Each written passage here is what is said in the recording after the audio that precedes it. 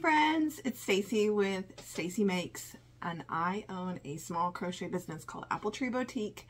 Welcome to my channel, or welcome back to my channel if you are not new here, and I am so happy that you are here. So this week, a few things. So I'm going to cover, you guys voted on a poll on YouTube, and it was 3 different types of videos you wanted to see, and it wasn't super overwhelmingly a majority, but the one pattern different yarns video won. So I did that challenge, and then I put up what pattern you guys would like to see that in, and the baby cows won. So I'm going to be showing you the 5 different baby cows that I did from Madeline Mayco's baby cow pattern.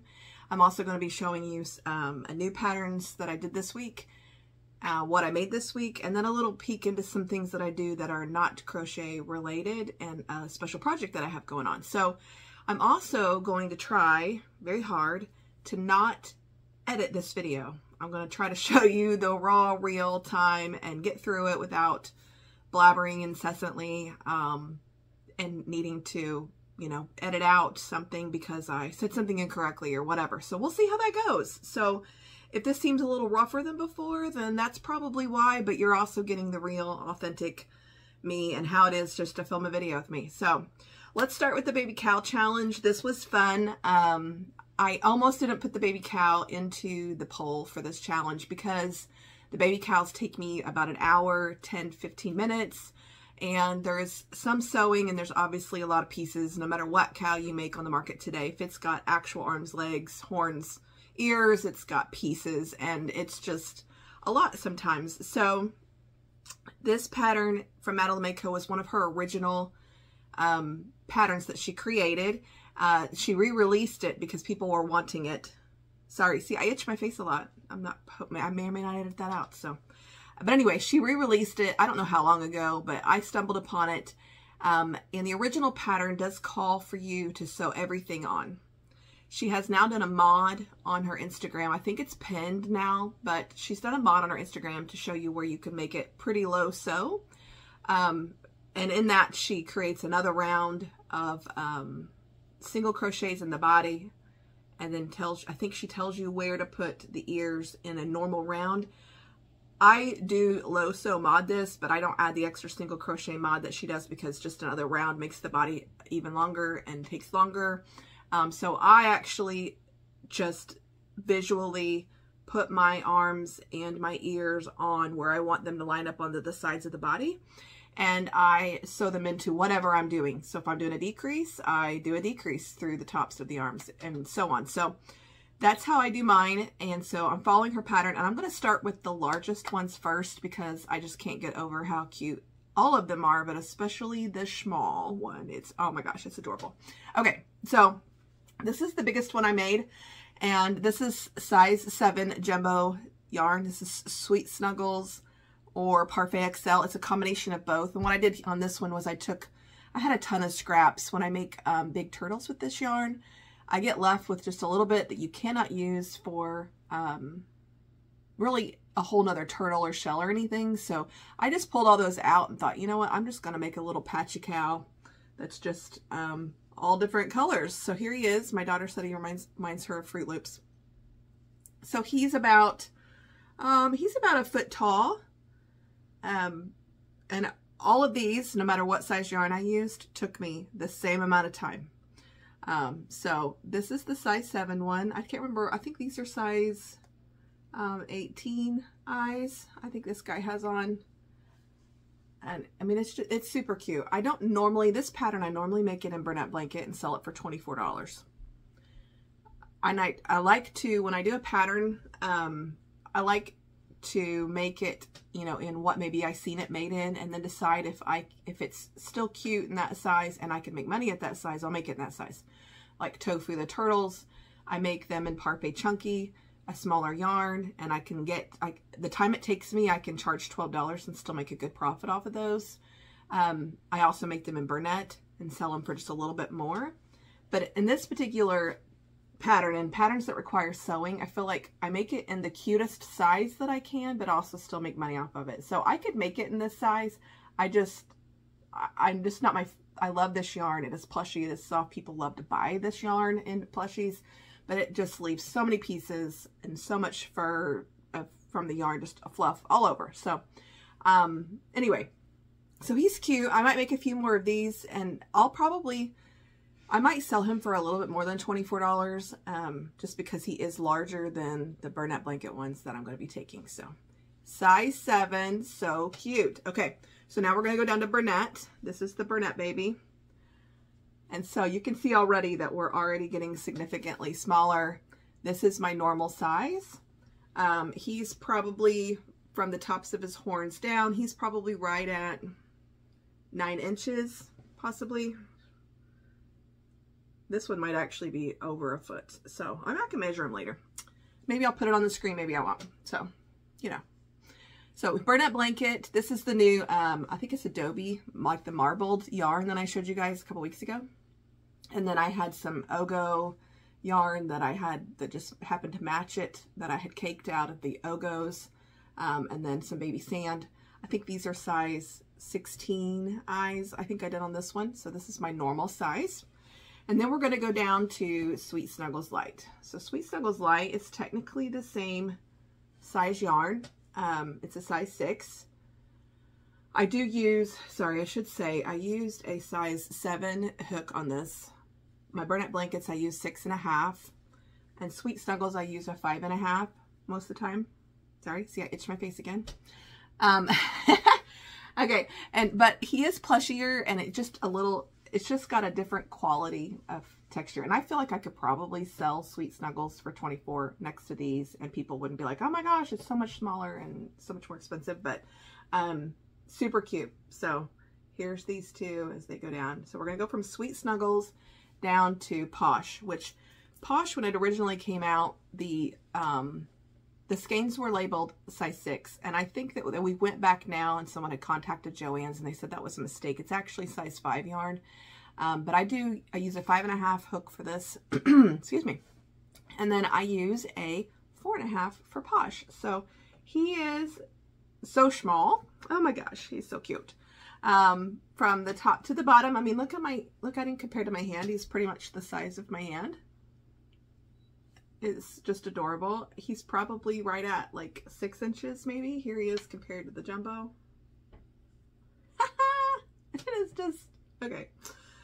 Cracks me up. Okay, so this is Posh. Super tiny. I mean, the same mod. I sew them all the same way, right? Same, just different hook, different yarn. These are probably, size 14 eyes, I would guess. I think these are size 14. So I had to change the eyes. My son picked out these colors. He said it's a mint cow. So super cute. Oh my gosh. And then just when I didn't think that this pattern and the smallness could get any cuter, I got my Baby Bear yarn in, and I didn't buy a ton of it because I don't work with very, very small yarn very often, just because it makes such tiny things. And although they are adorable, they just take just as much time as the big things, and they're just harder to market. So I didn't buy a lot, but I did find 2 coordinating colors and 1 other color, which was blue.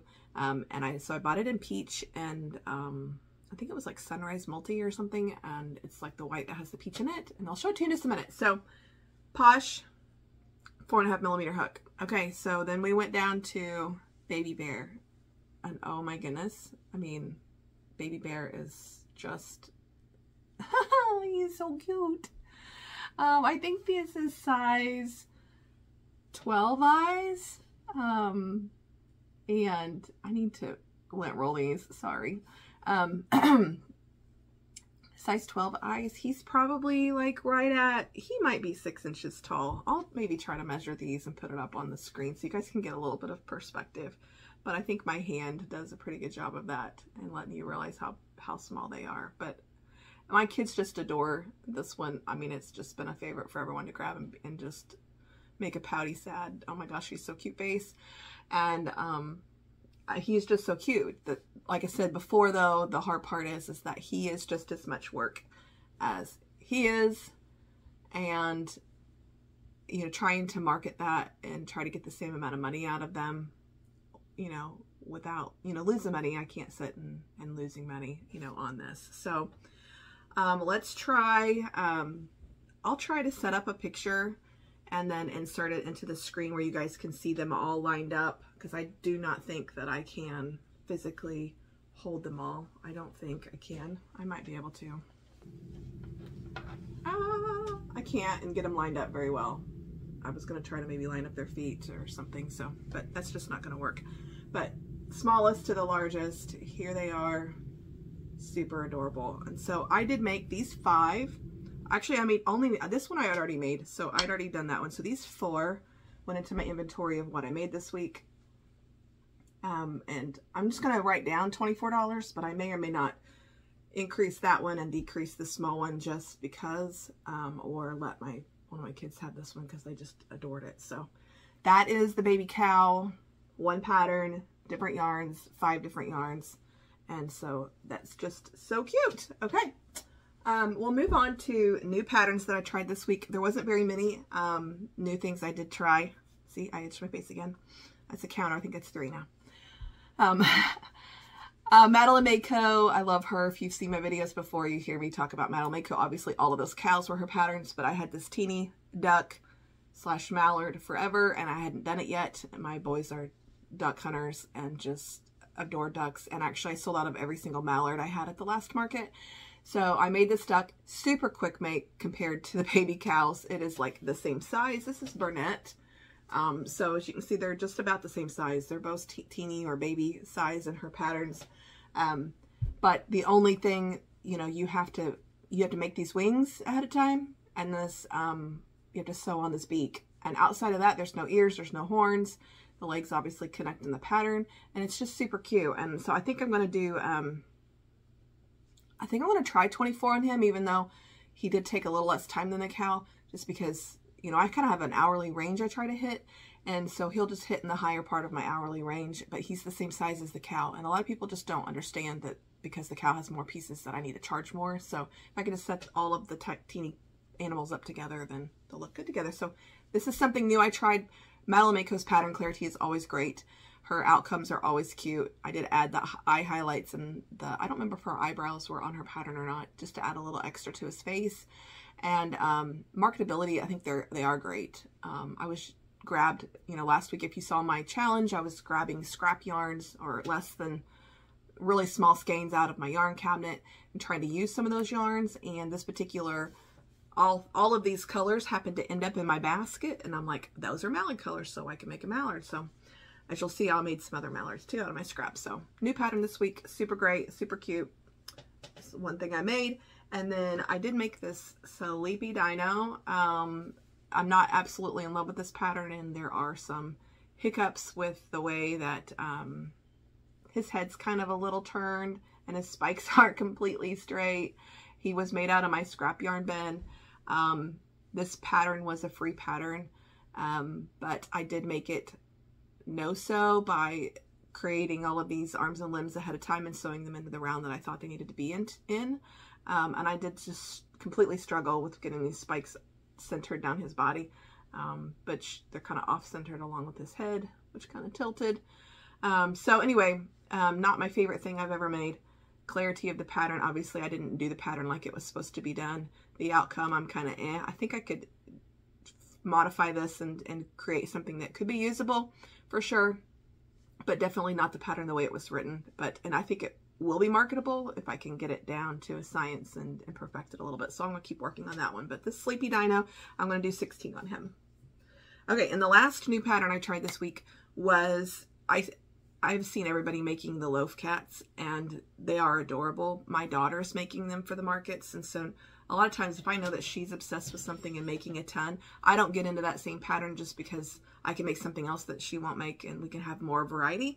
But I did find, I was, again, working on my Burnett blanket scrap bin, and I was trying to bust through some of those colors and found this pattern for this little mini loaf cat for free on Instagram from My Universe 64, I think it's what it is. I will link it obviously below. But I timed myself on this pattern, and it literally takes me right under 20 minutes to make one of these guys, and it is just, it's adorable. Oh my gosh, I set with my scrap yarn, and I made 4 of these guys. The last one, this one is my favorite. I love his face the most. I'm going to use my chin to just get it picked up. The last one, I was trying to make kind of a scrappy cat, and somewhere in there I ran out of yarn, so his whole butt's, you know, he's kind of a clearance cat, but and his face is a little off-centered because of the way I think I color changed and pulled one of the pieces too tight inside. But either way, I made 4 of these. They take me right at 20 minutes, and I think because of their size and that people just love cats and the comparable to my other small things that I make, that I'm gonna charge 10 for these, which would be a really profitable item if I can sell them for 10. They are a really great size. I mean, they fit in my hand like this. I mean, and I just love them. My husband loves them, which a lot of times when my husband loves a pattern, he's like, oh my gosh, you make tons of those. They don't seem to sell, but I think this one will. He's like, I like it, so it probably won't sell, but you know, anyway, super cute pattern. I'll probably make at least 3 or 4. I mean, I still have my scrap bin out. I'm still working through some of it, so I'll probably grab what other cat, or just some fun colors. Cats don't have to be cat colors, but so I did make those 4. I'm going to charge 10 for them. That's $40. That was my other new pattern. Oh, Pattern Clarity, by the way. It's free on Instagram. Pattern Clarity was great. The outcome, super adorable. I made it just like the pattern says, except for she tells you to put the eyes in round 4 to 5, which 4 to 5 is 1, 2, 3, 4 to 5 is all the way up here where the ears are. And the eyes just don't make sense there. So I put them between 2 and 3 on these, and I think on another one I put them a little higher and put them between 3 and 4, but I definitely did not put them between 4 and 5, just as an FYI. But the clarity of the pattern outside of where the eyes go was great. I think it's brand new, so she might add a note if anyone, I might comment on it. Sorry, to touch my face again. I might comment on it and let her know that the eyes in round 4 to 5 just didn't make sense for me, and have her check it and see if she wants to modify it or not. Marketability, great. I mean, I think as long as people fall in love with those, and then having the bigger loaf cats next to them for, I don't know how much she's charging, 16 or 18 for those, maybe 20. I don't know, they're quite a bit bigger, so there might be 20 for those. So other things I made this week that were not new, scrap bin busting. I have a whole nother skein of this, but I had a little over half a skein of this Old Dynamite baby blanket colorway by Bernat, and I love this elephant, and I have sold every single one of them I've ever made. I've made 4 or 5 of them, I think, and so I'm like, I gotta have some for my next market. So these are on my list. I just don't like to make everything all at one time. So super cute elephant. This is Madeline Mayco as well, and I used to charge $24 for these, but because they are so much, let's see where my baby cow is. They are a little bigger than the baby cow. These are teeny animals, I think, and these are big maybe. I'll have to look. It might still be teeny, but anyway, my light went out again. So hold on, see, things that we don't edit, right? We'll just move on here, and I may or may not leave this in here. Whatever. Okay, my light went out. Okay, other things I made that are not new patterns. Elephant. I used to do 24, but I think I'm gonna go up to 26 because I think that the size warrants it, and I don't have any problem selling them at 24. They're flying off the shelves at that price. Other scrap buster thing I did this week that I already said, other mallards. I sell these little chubby mallards for 10. 2 of those, and then I made a little tiny octo for my $5 bin out of my scraps as well. So that is all of my things I made this week for market inventory.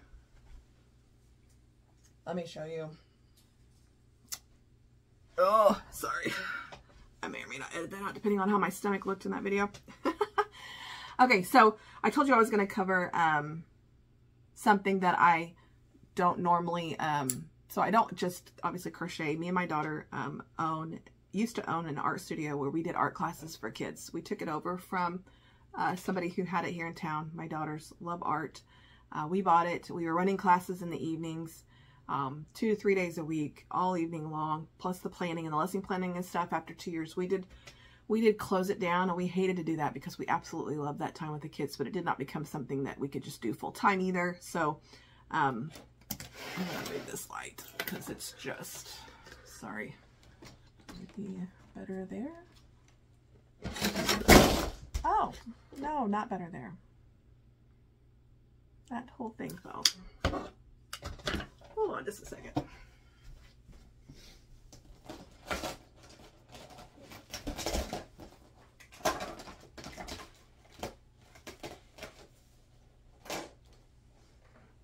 My very not professional setup over here where I have my lights hanging out on plastic bins because you know we cheap over here. Let's see. Okay, that's just gonna be good enough. I think it's as high as it goes. Oh, you're seeing it in the screen. Okay. And I could probably turn it off, but I just get dark and I get kind of lost in the shadows of this room. So let's see, maybe this is the only one on there. We'll just go back to that one. Okay, back to what I was saying. We used to own an art studio. We did art classes. And then we have done we've painted some walls. My daughter has done a mural before and that I just came and helped. She told me what to do. She painted that completely on her own. Not really a mural so much as it was an interactive parrot that was on this wall, which if I find a picture, I'll put it up here. But we did this together. It was amazing. I loved doing it. And so we've done one other wall for a local business where we painted, my daughter drew these outlined faces. It's for a health and beauty place. And we painted these face outlines that all wove together. If I can find a picture of that, I'll put up here. And then the last 2 years during Christmas time, we have painted windows, Christmas themed windows for people in town, just to kind of help decorate our town a little bit more. And that has been super fun. So we also have a mural that we are going to be doing in our town on one of our corners.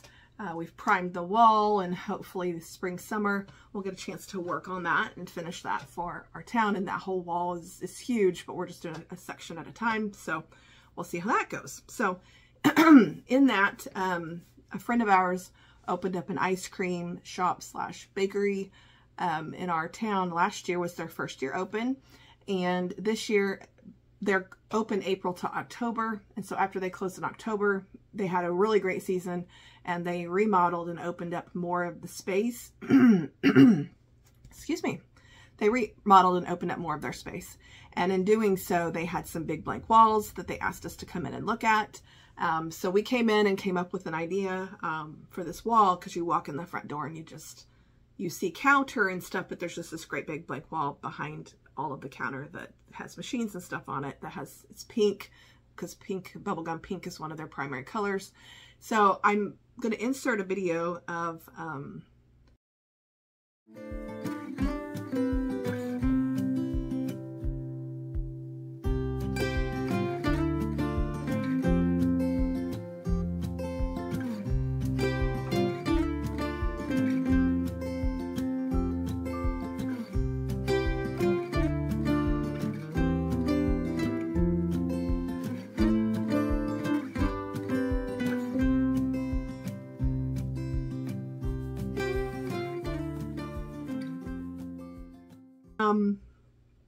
that is the last thing. So that is everything I made this week. I will tell you, I didn't make as many things this week as I normally make.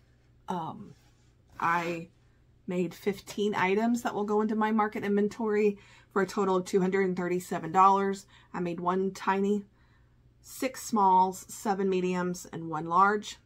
So obviously it's good. Anything I add to my inventory is great. Our first show, or our next show, is 2 weeks from yesterday.